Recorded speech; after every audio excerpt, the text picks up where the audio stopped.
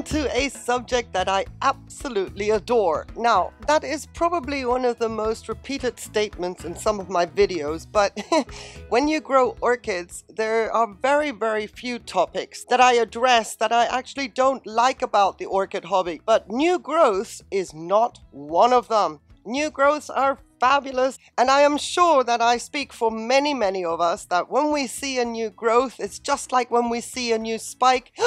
You know, there's a little bit of that excite moment. New growth means new roots and all that great stuff, meaning our orchid is doing well and it is getting bigger and going to be producing blooms further down the line should nothing go wrong. And there you have it. Should nothing go wrong. That is why Orchid Lingo series today I'm going to be talking about new growths, address the topmost dangers of a new growth coming, apart from the fact that we are now happy to have seen it, and hopefully be able to give some advice, some tips as to how to avoid doing any damage to our new growths, so that further down the line either we get blooms or a seedling matures into a juvenile, matures into a blooming size orchid, and we reap the rewards for our efforts. So let's begin with why new growths fail. And to understand why new growths fail, we need to remember how delicate they are. And if you look really close, study the structure to get an understanding of why they are so delicate. You see,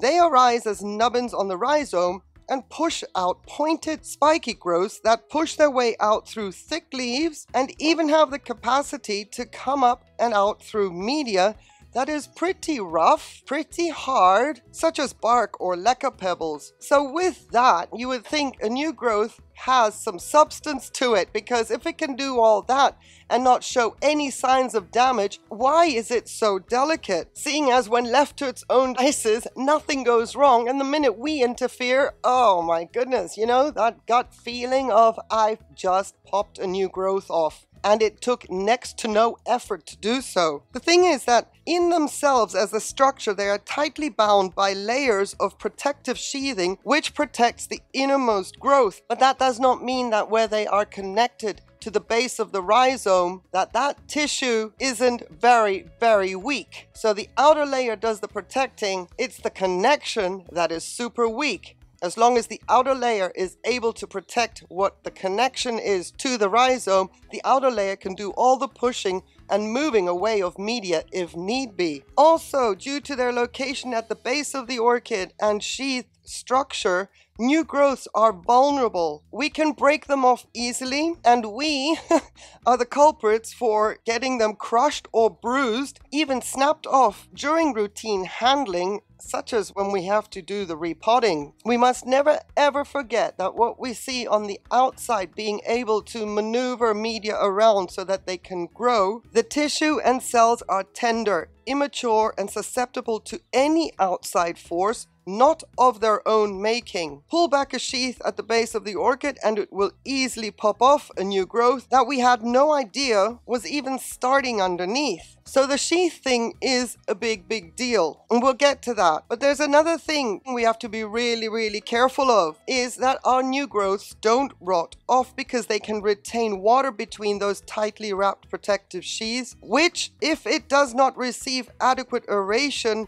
can harbor bacteria, fungi, and that leads to rotting of the new growth. Aeration, big word here. Airflow. No matter where you grow your orchids, indoors, outdoors, controlled, without airflow, it is important to keep new growths as dry as possible, or if they do get wet, ideally there's plenty of airflow so that evaporation around the new growth is fast, not even giving bacteria or fungi the chance to settle in.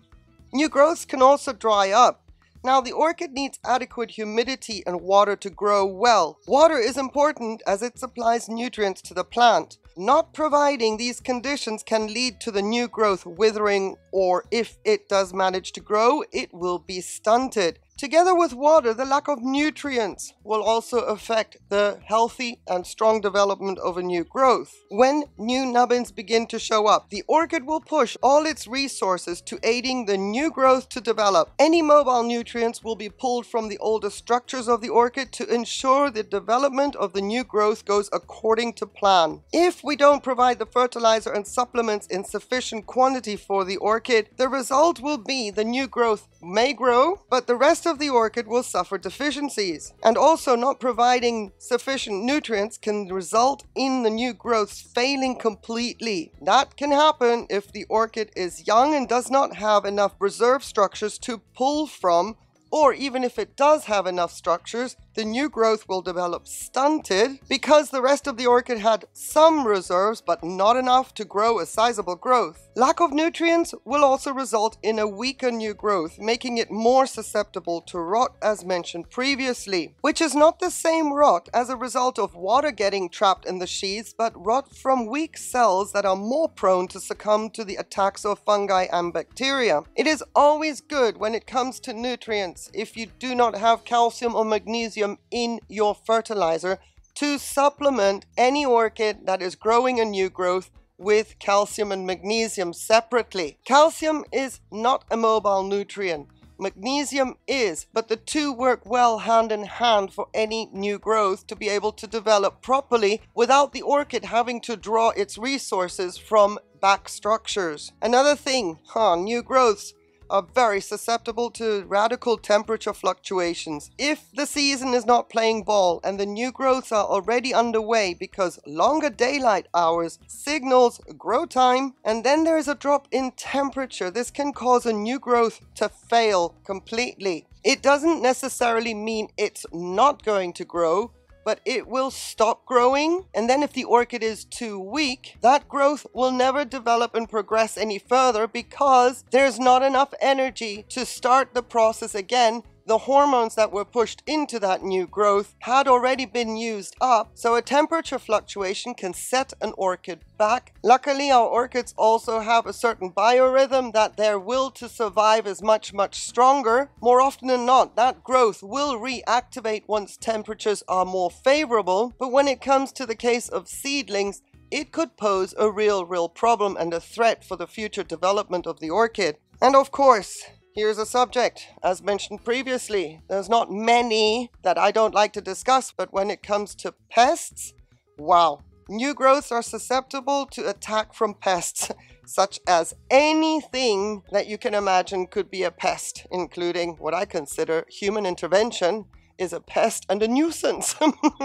Not just snails, mealybugs, thrips, spider mites, aphids, and scale, and if I've missed some, those are included in the list as well. Now we can do something to protect our new growths from getting pest attacks. In cultivation, one of the highly advisable things to do is to remove the outermost dried sheaths, as this is where pests can hide. The key word here being dried. Do not remove the sheaths when they're still green because they are acting as a protective cover around the connecting tissue to the rhizome. The thing with the sheaths is we have a much better idea what is going on at the base of the orchid once we can remove them, because the pests love to hide in those areas where it's dark, it's warm, it's wet, and field day. There's a buffet which is juicy, tender, and they don't have to put up a big fight to sink their teeth into that tissue. But again, be careful when removing the sheaths. They are there for that reason, referencing that they do protect that tender connective tissue to the rhizome. Now, we always hear about there's nobody in nature taking sheaths off any orchids, so why are we fussed with it in cultivation? My opinion to that is, in cultivation, we do not have the adequate growing conditions where some of these orchids would be living out in nature. What we are trying to do is simulate it so that they will thrive with what we are providing them, but we have to be a little bit more on top of things when it comes to these minutiae details of removing sheaths or cutting flower spikes or opening sheaths so that buds can push through, because even a simple case of a lack of enough humidity will impede, let's say, the production and development, let's say, of a new growth or a sheath being soft enough to let a new growth through. Humidity plays a huge factor when it comes to these hard sheaths that we peel off in our cultivation. Out in nature with all the humidity around them, those sheaths aren't that hard. They deteriorate and degrade much faster as well. Also, when it comes to the pest issue out in nature, I consider our orchids are being tender grown. No matter those of us that grow most of our orchids outside for most of the year, they are harder grown. But indoor growers are growing orchids that are tender grown, and those orchids would not be able to make it without getting a hardening off process outdoors, even though most of those orchids would be living outdoors in their normal natural environment. But normal natural environment are really hard grown orchids that can take the conditions and thrive under those conditions. Even though I grow most of my orchids outdoors most of the year, I consider my orchids not hard grown if I were to just put them out in nature and leave them up to their own vices, attaching them to trees, even if I had the ideal climate for all my hot growers. They would burn, first of all. New growths, leaves, existing growths, anything that my orchids currently have, if I were to attach them to a tree or put them out in nature, they would not fare very well for the first year or 2 years, and they would be majorly set back until they regain their mojo and then are adapted to their newer, harsher conditions. So this whole thing about, well, in nature nobody's climbing up trees and removing sheaths from new growths or doing XYZ because of pests doesn't apply. There is much more airflow. There's much more humidity where these guys come from. They are much more robust as well, and much more tolerant of the conditions that they are growing in compared to what we are trying to replicate in our own collections, no matter the setup and no matter if it's indoors, greenhouse, outdoors, or a hybrid of all of those combinations. You see, in our climate, for example, let's talk about this sheaths thing. It's not just because of the pests. We grow most of our orchids in pots, and the sheaths can also get too wet, wicking up moisture from the media, resulting in a wet surrounding for the new growth at the base of the orchid, which poses another risk of rot. And that wouldn't happen in nature because it could be pouring with rain, but the growth habit of the orchid is upside down or pendant in nature, or if a new growth is poking straight up out of the orchid and it's pouring with rain, there is so much airflow,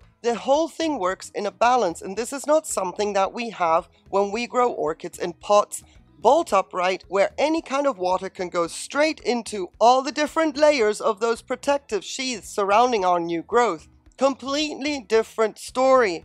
So our pots at the surface, more often than not, are pretty wet. And even in a wet-dry cycle, you will be watering your orchids and pouring water through, or if you use the submerged watering method, water will wick up through that organic media and eventually disperse around the surface of the pot. So leaving a sheath on for too long, the outer membranes will absorb some of that humidity, and if there's not enough airflow going on, those membranes will be soggy for far too long, and eventually the sogginess will penetrate further and further into the new growth, hitting the very tender tissue, connecting it to the rhizome, and, well, that new growth will then be history. Now we can also approach the subject of happy sap. It's not a risk per se to a new growth because it is full of nutrients, providing a great source of those to the new growth. Again, it is there for a reason. Now you're going to say, oh, but it will attract pests.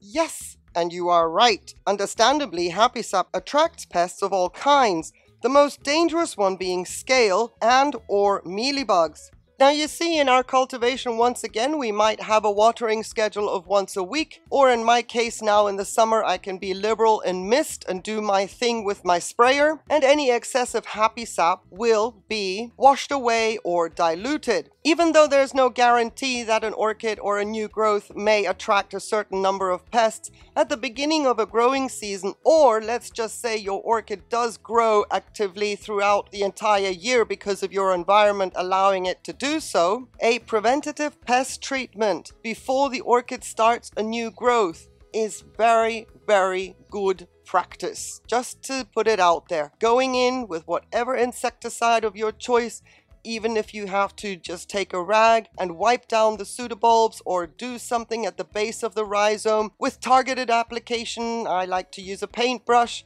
to protect the base already ahead of time of any possible pest attack prior to the new growth even starting, will 80%, 90% of the time take care of whatever happens with the new growth and its happy sap production. You have put a barrier there for the pests to even grab and get hold. Ants may ignore you because their drive to get at the sugary substance is higher than your pest prevention ever will be, and most pest prevention for our orchids does not specifically target ants. They seem to be immune to any kind of insecticide. But ants are a good thing, because if you are not like me, where I can go around now liberally with my sprayer and dilute any excess happy sap, not because I'm doing it on purpose, but it's just the name of the game. When you spray water on the surface of your orchids, you will dilute happy sap. But if you're not in the position to be able to do that, know that the ants are actually there that will help control the excess happy sap. No amount of ants is going to be able to consume all the happy sap an orchid can produce, but they will control a little bit the excess and take it all back to their family, and they'll be back for more. So if you see ants on your new growths, they are not a threat to your new growths.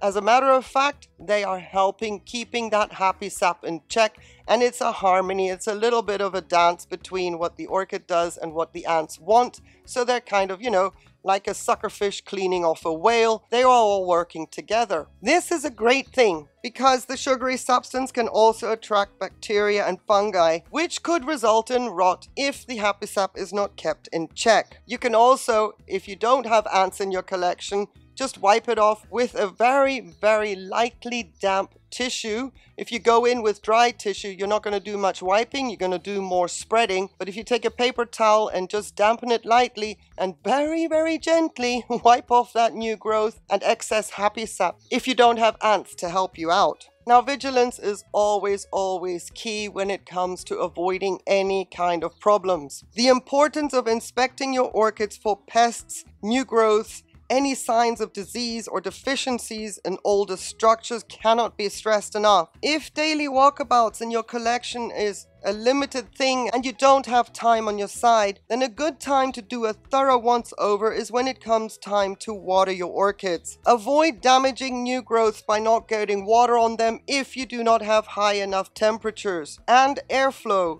to guarantee fast evaporation of the moisture staying on the new growths too long. If water gets trapped in those fresh protective sheaths, it does not dry fast, seeing as the newly formed cells are somewhat wet, or a better word would be juicy in their very nature. Because look, have you ever been in a meadow and you've laid back and you've pulled a grass stalk or something, one of those long grassy stalks, and you've chewed at the end of that grass stalk and it was kind of sweet and tender? And then you had another grass stalk and another grass stalk. The lower part is tender, it's juicy, it's sweet. And that is what the pests can sink their teeth into easily. I remember eating lots of grasses until I got to the drier part, and then nope, I was done with it. Then I pulled another bit of grass and started nibbling away at the base of that. It was always sweet and juicy. I wonder if you've done that. Let me know.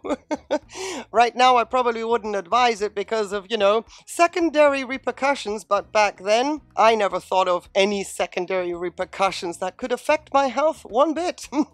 But raising the temperatures and airflow will speed up the evaporation process of any water that may have gotten into any new growth. Now, be very, very careful though. If you have high humidity in your environment, be extra careful about getting too much water in your new growths, because despite high temperatures and despite having high airflow to boot, humidity means there's water in the air and it will not aid in drying out a new growth fast. Just know that no matter how much airflow you have, if you have super high humidity continuously, and I'm talking 80% and up, on top of that it may rain, no amount of airflow is going to dry out those new growths.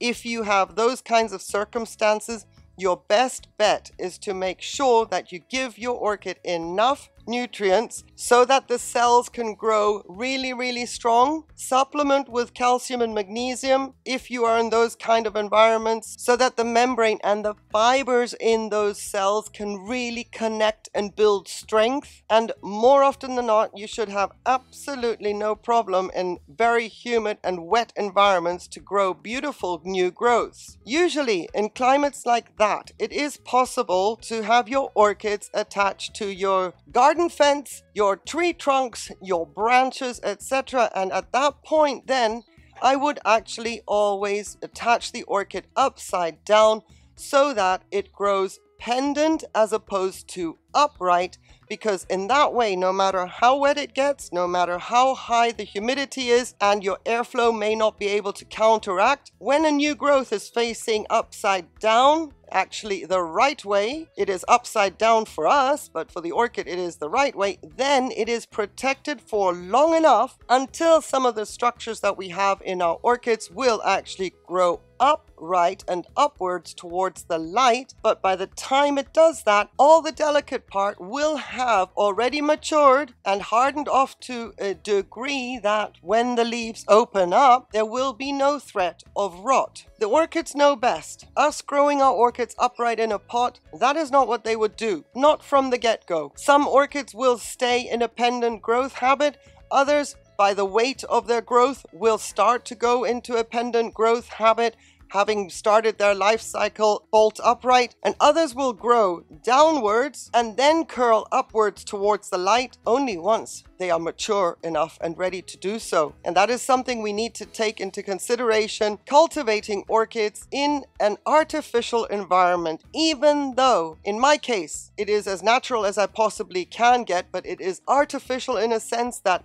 none of these orchids would be living outside right now if the temperatures were too cold, or if I didn't have them in a self-watering setup to counteract my lack of humidity. So I hope that that makes sense. It is not necessarily the fact you're growing your orchids outside or inside. New growths are tender. New growths are susceptible to all kinds of threats. Those that we can't see, those that we can see, and then there is that percentage of us who are the actual threat to any new growth.